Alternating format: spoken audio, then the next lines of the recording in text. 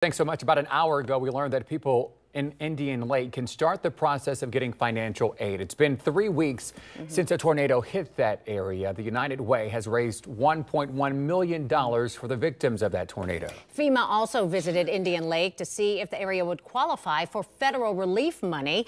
10 TV's Tara Jabor joins us live now from Lakeview. And Tara, how can people do this?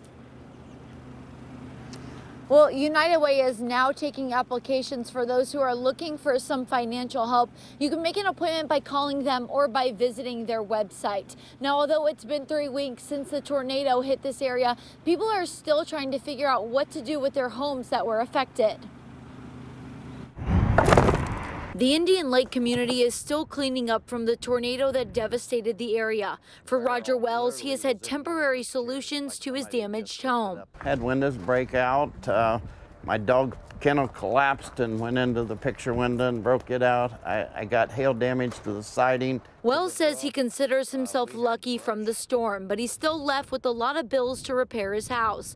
Now that a lot of the physical volunteers have left, he's wondering when residents could see some financial aid. People's wanting to rebuild and get their property back the way it was before the storm. And I just feel like people's dragging their feet right now, and we need that help. The United Way has received $1.1 million in donations from people all across the country.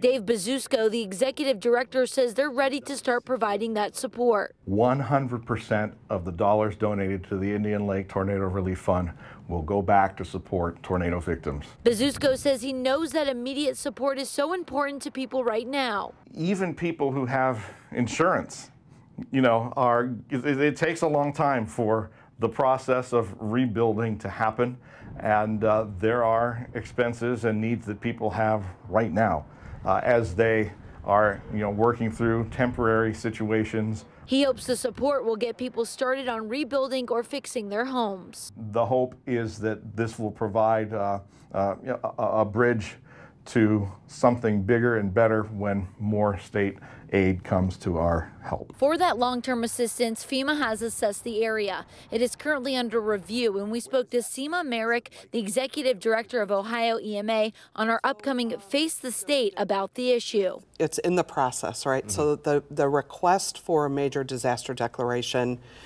goes through certain steps and ultimately goes up to the president's office, to the White House. So it's in that process. I'm not quite sure exactly. And right now, there is no timeline on when or if FEMA will provide that financial support for people here. Reporting live in Logan County, Tara Jabor, 10 TV News. Tara.